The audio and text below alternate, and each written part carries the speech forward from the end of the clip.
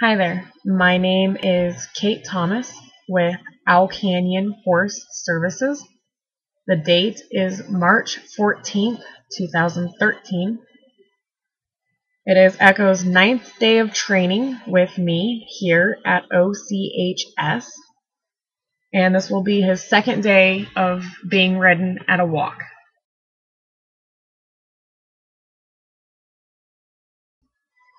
Here I am doing some groundwork in preparation for riding him. I like to see how he responds to me, how much energy does it take for me to get him to walk and trot, and will he come back down to a walk, and will he stop for me when I ask him to?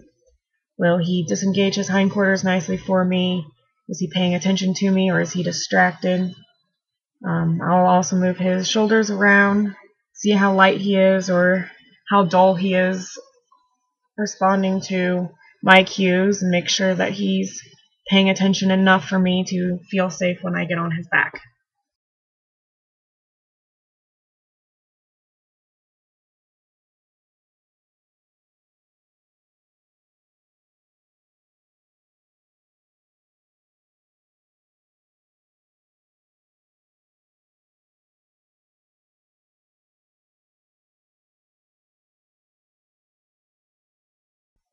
While this is only my second time getting on Echo, his owner has been on him half a dozen times already.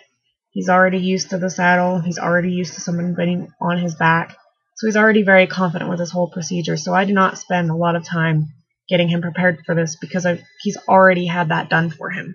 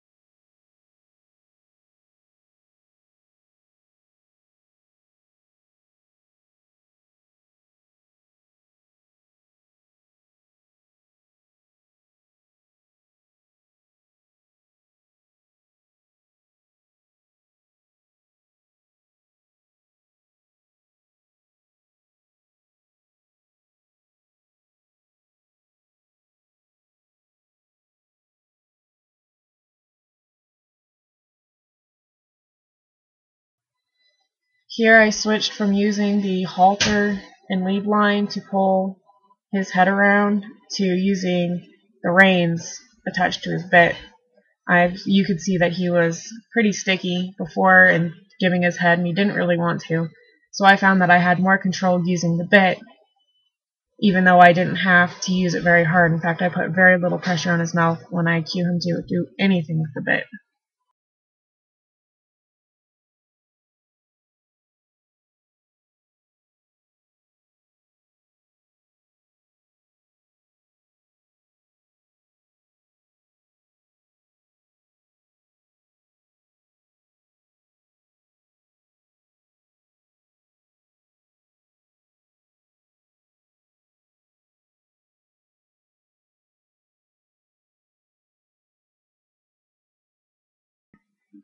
The main thing with Echo is just to keep moving his feet.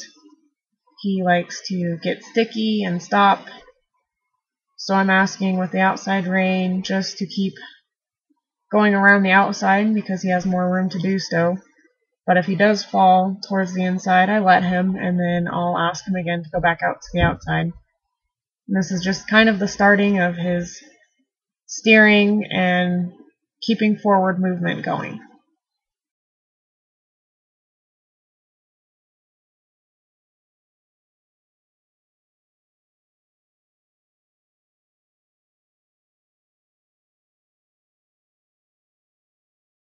So here I'm asking him to stop by just relaxing my body, and I quit riding. and he stopped immediately, so I rewarded him for that because that's exactly what I wanted.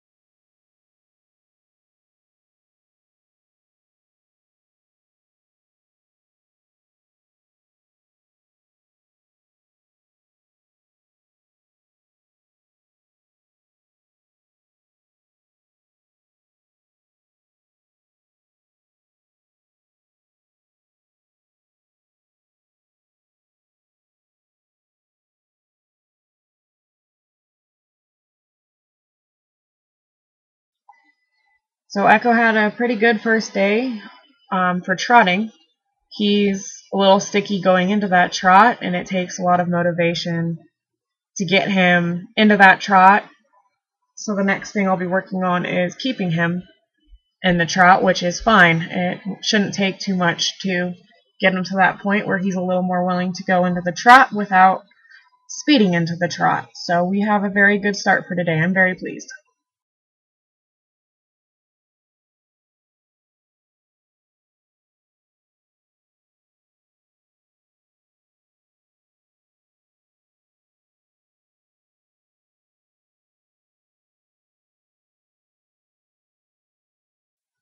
As you see here, Echo tripped on his hind legs. It was due to the previous farrier not trimming his feet properly. So I gave Echo about a week off of training. My farrier came out on March 20th to do a corrective trimming job on him. And the next time that I work with him will be day 10, which is on March 26th. I am asking him to move his hindquarters around. This is the first time that I've asked him to do so under saddle. And in spite of him tripping, I kind of figured it was just his hooves and that he would be fine to do just a little bit more movement without injuring himself.